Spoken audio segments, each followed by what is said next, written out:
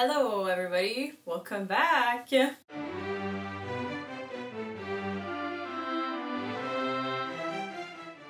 Today I'm going to be starting on my Moogle wings for my Delivery Moogle cosplay that I'm doing for CupoCon. Now that the Final Fantasy Fan Fest was announced for Vegas next year, possibly for that too. The way I want to do the wings is I really wanted them to have like a very three-dimensional feel to them, and I did not want to make them from like fabric or foam. So my friend Miss Missy Mia ended up 3D modelizing them for me and printing them out. And what I asked her specifically is that I wanted to be able to put magnets at the back, specifically 3. I could place matching magnets to an underneath structure, so I could just place the wings over whatever my husband and I are wearing. If ever you're interested in making these, whether it's for yourself or a cosplay of something else, or for a doll, because I know she told me she would make smaller versions like for ball jointed dolls, they are available online for sale. Not the 3D printed ones, if I'm not mistaken, but she sells the 3D files.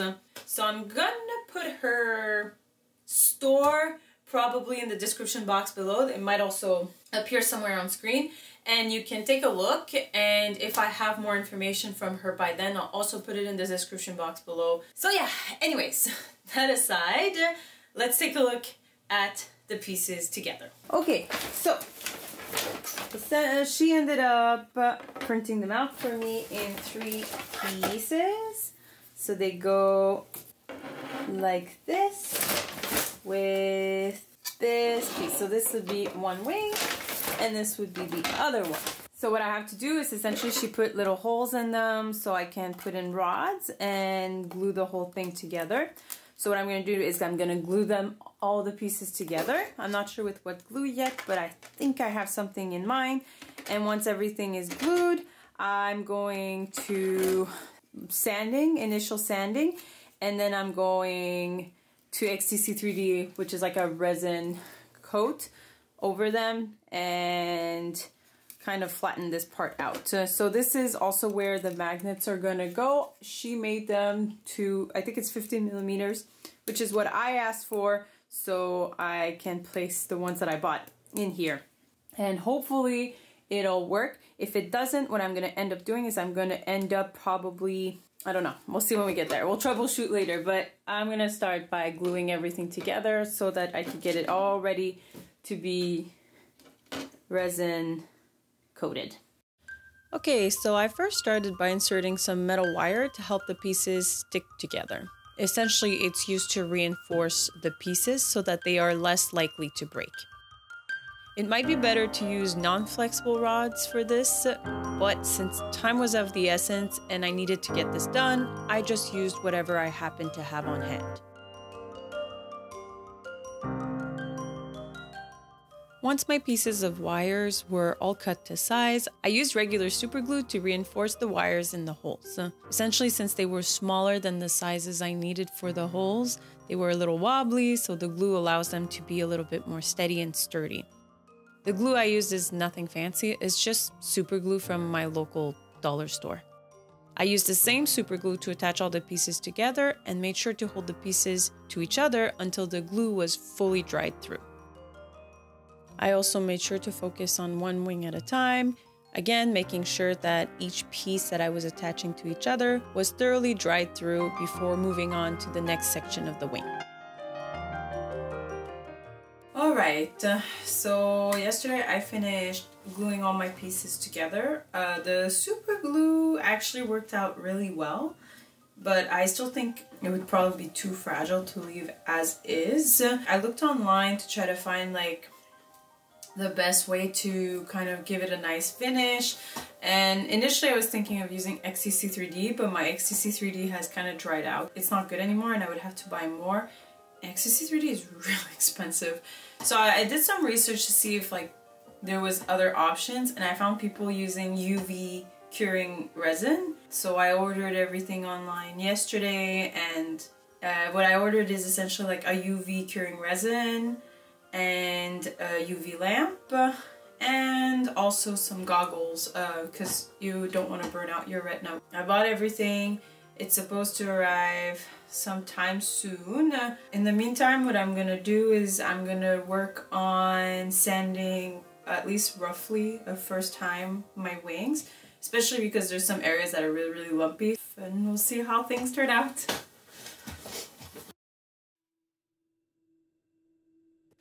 While I was waiting for my materials to arrive, I decided to get started on the harness piece that I'd be wearing under my clothes and that my wings would attach to. I used the classic cosplay method of just wrapping my mannequin with moving tape followed by regular tape. I suggest using duct tape here, but again, I was pressed for time, so I just used what I had on hand. Once I was done with that, I marked where I'd want my wings to sit on my back and then designed the shape of the harness around that. I went ahead and cut out my pattern pieces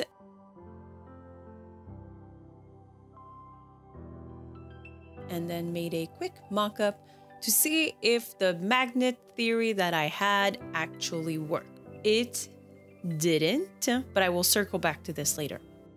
After I finally received all my materials to finish my wings, it was time to give them a resin coat to help smooth out the surface and reinforce the joints.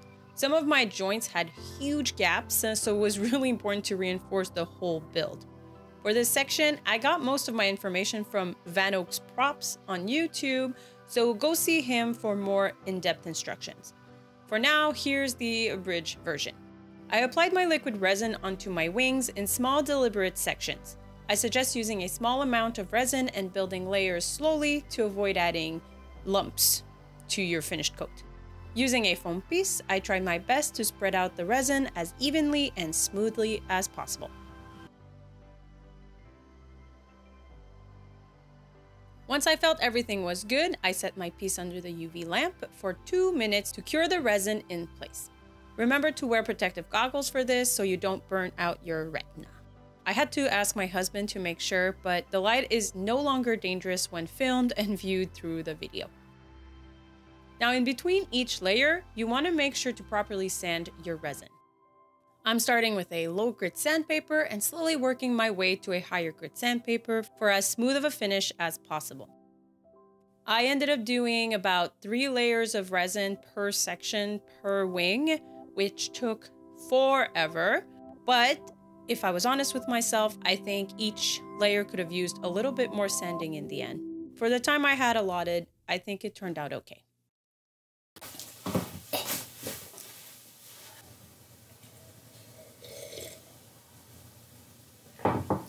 Okay, so I finally finished making all my wings. Well, I mean like covering them with resin. I don't think it's 100% perfect. I feel like I could easily spend another 5 to 6 hours sanding them down and make sure that everything is like extremely smooth. But I'm a little bit short on time, and once I finish painting these, I still need to finish the harness that goes with them. I want to give myself a little bit of time to make sure to finish all that. We're just gonna move on with the painting. I'm gonna make sure to give them 2 to 3 coats of priming, hoping that, you know, it'll help kind of smooth out some areas a little bit more, but also I'm gonna go in and put some shading in some areas, which will also kind of hide some of the flaws. So I think it'll be okay. I have 3 of them here with me. I have the other one outside and ready to be painted. It's very nice out today. So the fun thing here is, like, because I have the magnets at the back, I'm actually able to set them against the cardboard, magnetize them, so I can easily, like, I'll be painting essentially one side down like this, and then when I'm ready to move on to the other side, I'm gonna just prop it up and finish that side and then let it dry, which is cool because it's just gonna make the process a bit faster than waiting for one side to be completely dry to do the other side. I'm gonna do that, and yeah.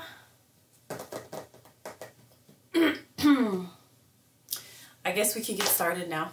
The first thing I'm gonna do here is to properly prime all my pieces. I'm using the Mission Models primer in black here that I reduced using the Mission Models thinner. I'm going to give them all at least 3 to 4 coats before moving on to the base color layer. The colors I ended up using to make my wings are as follows. A mix of pearlized purple and iridescent electric blue, about 3:1, mixed with a splash of transparent black from the Auto Air colors. This will serve as my base layer. I'm then going to add a second light coat of just the pearlized purple to add some extra sheen and really give it that purple look.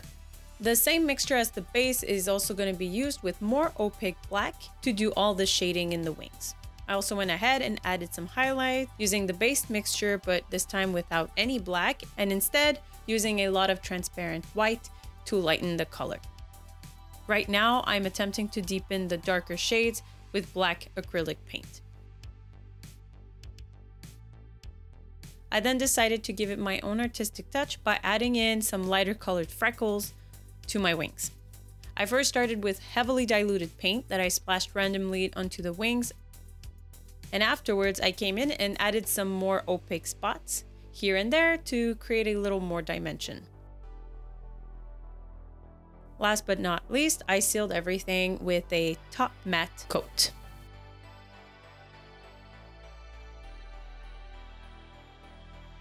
Okay, so I finished my wings, which means I can now focus my attention on my 2 harness. The way I'm gonna do it is essentially I have this piece, which is made from like a double knit stretch, so it doesn't stretch too much. I have these pieces, which are woven, and I have these pieces, which are meant to kind of reinforce the bottom part. So I'm gonna make the harness out of that, and I'm gonna have the magnets sewn onto this piece and the double knit, and then I'm just gonna put this piece kind of on top so they become a bit more subtle. I'm gonna have an elastic that goes across the front under the breast, and then I'm gonna have one that comes up and around to the side. So that will be the harness where we magnetize the wings, but for the wings themselves, I'm gonna have a little plate. The plate is essentially gonna help give me a position to put an extra magnet in the center. Then I'm gonna have 2 magnets on each side for a total of 5 magnets per set of wings, and they're really strong magnets. So I'll put a link to the magnets that I bought somewhere on screen, but they're very strong magnets. Having the bar just makes it a bit more secure, and it prevents the wings from collapsing or like falling to the side. But because there's a plate and I don't want people to see the plate, I'm just gonna cover it in fur, so it's gonna look a little bit more subtle on the back. So that's the plan. I have 1 week to finish this. Today we are Monday, and I have to have them done by Saturday, and I have to do a little bit of modifications to another piece of garment, so we'll see how things go, but hopefully they'll go well. Let's get started. For my plate, I'm going to be using my leftover bag stiffener from my last project. For those of you who haven't seen it, I've put up a video on how I made my Moogle bags, and that's when I used this particular product. I have so much of it left, and like I've said, time is of the essence here, so I'm just using what's available at home. To make it extra sturdy though, I'm going to be doubling up the layers for the plate. So my magnets have holes in the center of them, which are meant for screws, so you can easily screw them in place for certain projects. I'll be able to screw the side magnets straight into my wing, but for the center magnet, I'll need to sew it on. For this, I'll be punching in a center hole, and once I've marked the outer edge of my magnet, I'll be punching in a series of holes all around it, which will allow me to sew the magnet into place.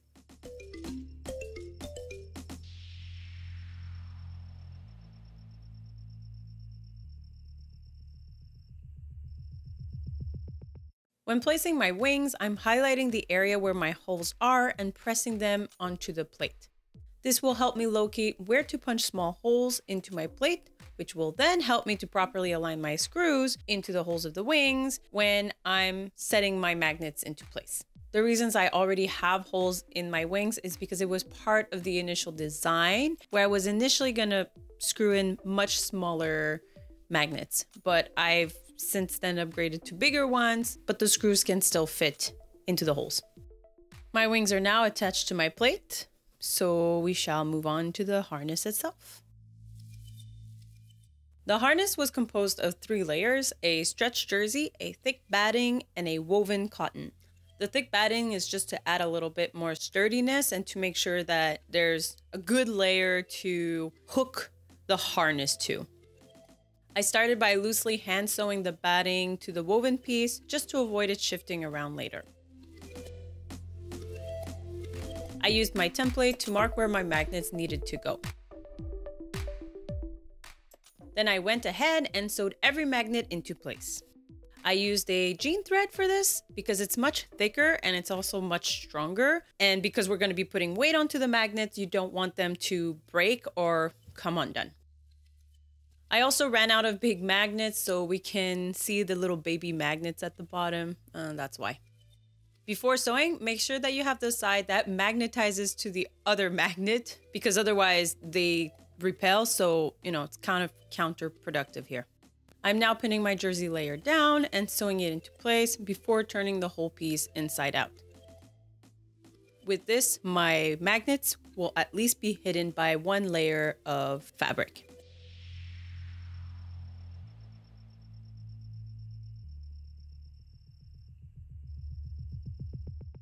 To finish out my harness, I used some thick elastic band with some buckles and Velcro to hold everything into place.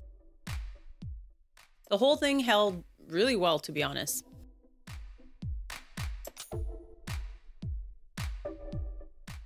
Now, to hide the ugly plate, I decided to cover it with white fur since it'll look a lot cuter, and technically Muggles are supposed to be all furry, so I thought it was a good idea. I also thought it would be nice if I added some matching purple fur around the wing. So I went ahead and did that and just used regular markers to do that and used like a dog brush to kind of brush the color nicely into the fur. The fur was glued into place using super glue. Again, nothing fancy. It's from my local dollar store. Just make sure to put enough glue everywhere so that everything stays in place nicely. And with that, I was done. So let's go see what it looks like all put together. Woo!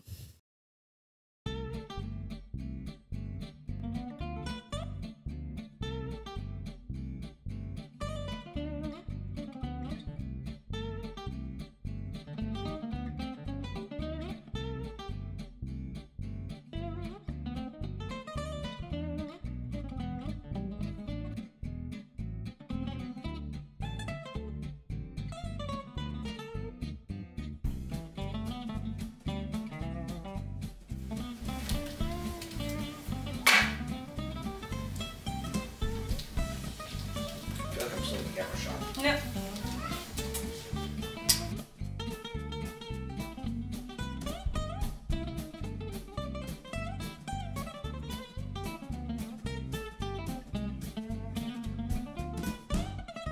I can't say that I am not proud about this because, quite the contrary, I'm very proud about these wings. I really wanted my wings to take up like a lot of aerial space like they do in the game, and honestly, I'm really happy with how they turned out, and they hold really well, which is really what's the most important here. Because when you're at a con and there's a lot of crowds, people are unavoidably gonna accidentally hit them, but they don't fall off. I know I've put them through the stress test and they hold, so they're ready for FanFest. But yeah, so that kind of wraps today's video. Maybe I'll see you again, maybe not, but I'll definitely be back. Maybe you can stick around for the next one. I'm gonna be working on some more fun projects. And that's pretty much it. I hope you enjoyed it. Bye.